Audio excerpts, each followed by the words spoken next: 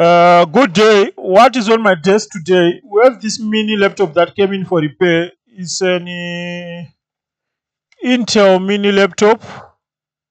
Um, you remember those mini laptop with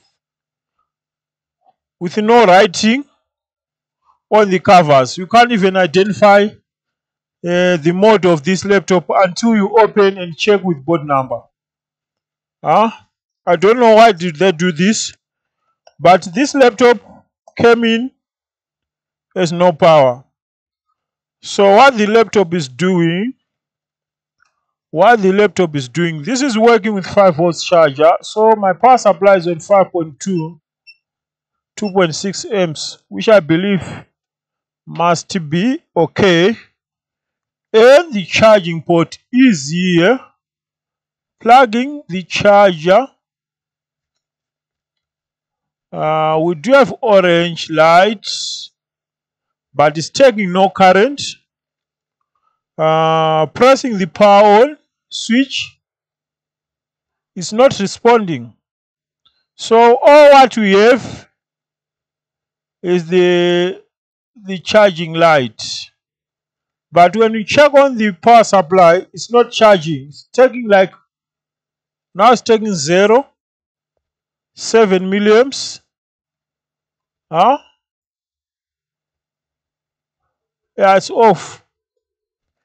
It's off. So let's open and see what might be the problem with this one.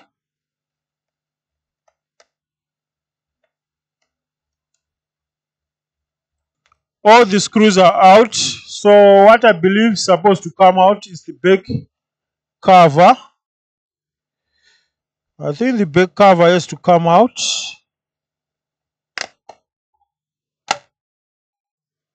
The back cover is out. And here we don't have too many things. We have this lithium battery, like for tablet. And we have this small motherboard, which looks okay. So what we can do is to check the battery voltage. That's all what we can do here. We can start by checking the battery voltage. The battery is 0. Okay. The battery has nothing. Let's check out the battery connector.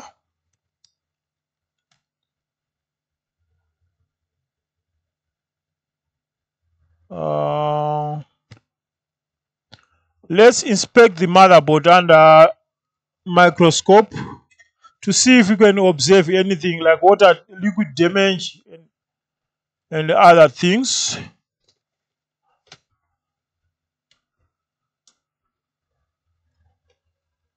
One second.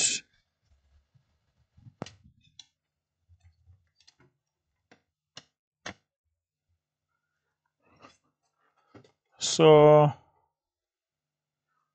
that's the motherboard.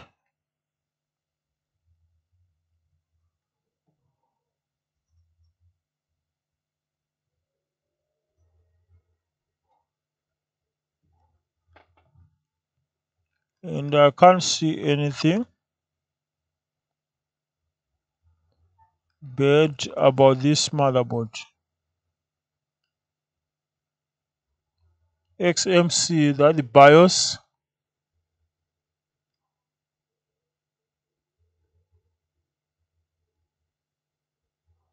Okay.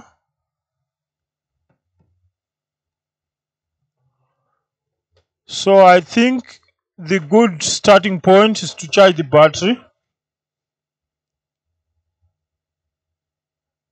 Or should I try to start it without the battery? Do you think it's going to work?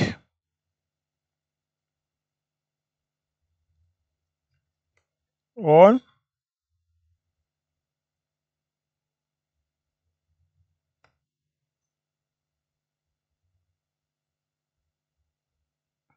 No, without the battery is not working.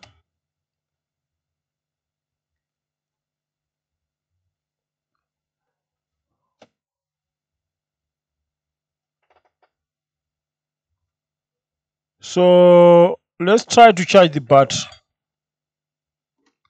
Let's try to charge the battery. We can get ground from the USB ports and the plus here, and it's taking 2.6. I want to raise the current because we don't have time. 3.2. So let me charge the battery and then we'll test what's going on. Let's check the voltage now. Now what do we have? Now what do we have? Now we have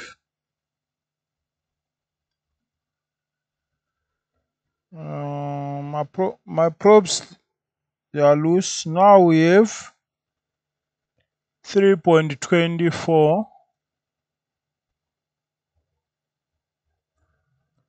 3.24. Yeah, it's too low, but we can test to see if the laptop is charging.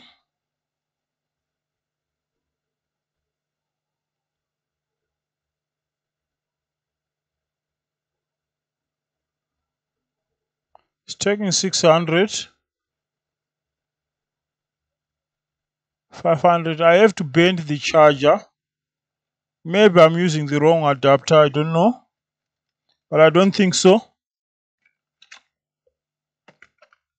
I don't think so. Let me look for a different adapter.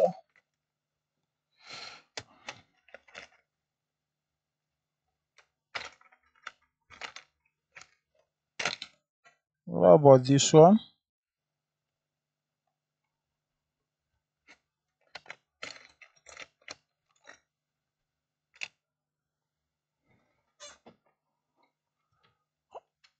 Okay, let me use my other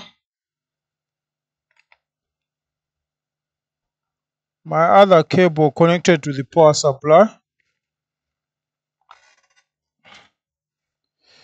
Now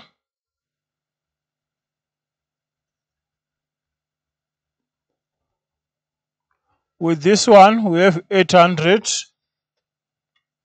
900 milliamps, 1 amp, and we have the power on light. It's flicking. It's coming on and goes off because we took out the battery. Now it's off and it's taking 1.6 amps. Pressing the power on button on the keyboard, the laptop is coming on and the screen is dead. So here we have another issue. This screen is dead, but at least on the power issue, that was a highly discharged battery, and when you try to press the power on button, there's miscommunication.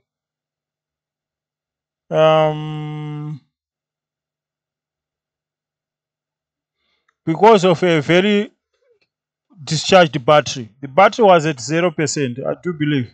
There was no voltage there. So the motherboard is good, but the biggest problem, the LCD is fault. You can see there's some ink here and it's flicking. So this is the point where I have to stop because I have to communicate with the customer. I'm sure I do have 1 or 2 screens of these laptops. We have to make an agreement on the price. Yeah. Otherwise, we have fixed it. We have fixed the motherboard. Actually, the motherboard was not faulty, but that was just a highly discharged battery. You know how the batteries they are working. I think I explained many times, when the battery is below minimum charging range, obvious it won't communicate with the BQ chip and the E.C chip. There must be communication between the BQ chip, which is the charging controller, and our startup chip.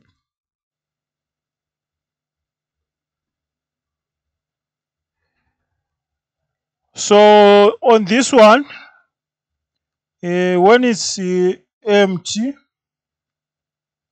should be 3.8, fully charged 4.2. This is just like the same like a tablet. And the sun disk is, remember our chip, our BGA chip.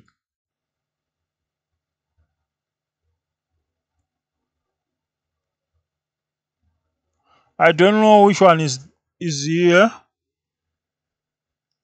Can be this one, can be this BGA chip, can be this one, but it's very easy. You can check on Google if you really want to know which one is the storage, because I've seen so many questions about the previous video of the Chromebook. You know, I understand when they invented the Chromebook on HP, the idea was to use the primary storage, to use the cloud storage as the primary storage through Google Drive, and they minimize the local storage, which is the hard disk. But my query, you can't minimize local disk to 16 gig. Whereas when you want to install like Windows 10, Windows 11, they need something like 22,000 to 26,000 megabytes, which is more than 20 gig. It makes it hard for the technician to repair the laptop, especially when the Windows is corrupt. So that was my concern. I know they were designed for typing and stuff. Whenever you want to make your storage, you have to, you know, you have to focus on the cloud storage. But yeah, that is the repair of this laptop. So let me know what you think on the comment section. If you have anything that you wish to add or to subtract, don't hesitate to leave a comment, and I'll try to respond to you on the next chapter. Bye bye.